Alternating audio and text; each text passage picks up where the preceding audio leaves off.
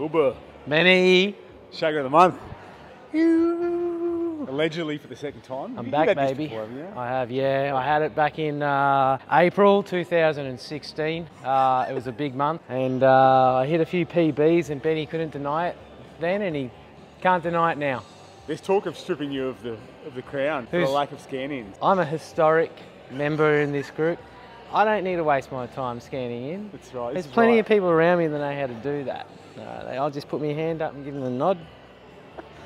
You got the retina scan in now, don't you? That's right, yeah, exactly. When did you start? I reckon 2015.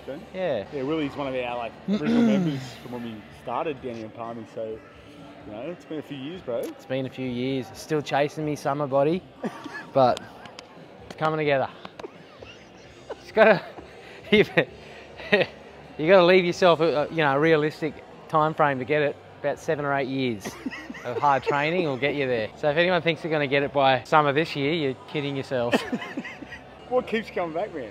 I love it. I love it. I love the routine of getting up and just smashing myself. I've got a physical job as it is, but I find that doing this sort of training, the mix of functional fitness and weight training, just gives me so much better foundation for the work I do. Yeah. And it's a great stress relief, it really is. It can't be sort of denied that. Working out every day is just a really good way to filter out the shit in your brain. Yeah, I was talking to Benny about that. A lot of our members come here for that, not so much about the summer body, but just to turn off the noise for a bit.